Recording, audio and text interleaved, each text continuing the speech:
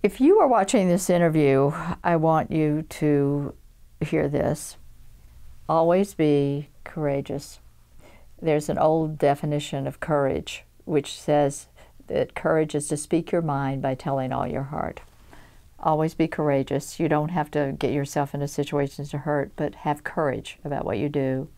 Always give that courage to other people, because everybody needs encouragement. Always ask your friends as you grow up, what do you want to do? You know, really always say, or if you see something that you think that they'd be great at, say, I think you would be great at this. That's what I mean by courage and encouragement.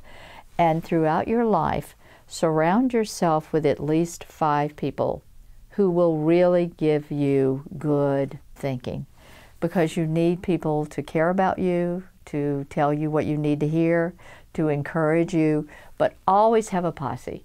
And not a posse that's exclusive, not to exclude other people, but a posse that is advising you about how to make the world a better place. And then you do that for each other. Do it for each other. That's what I would do.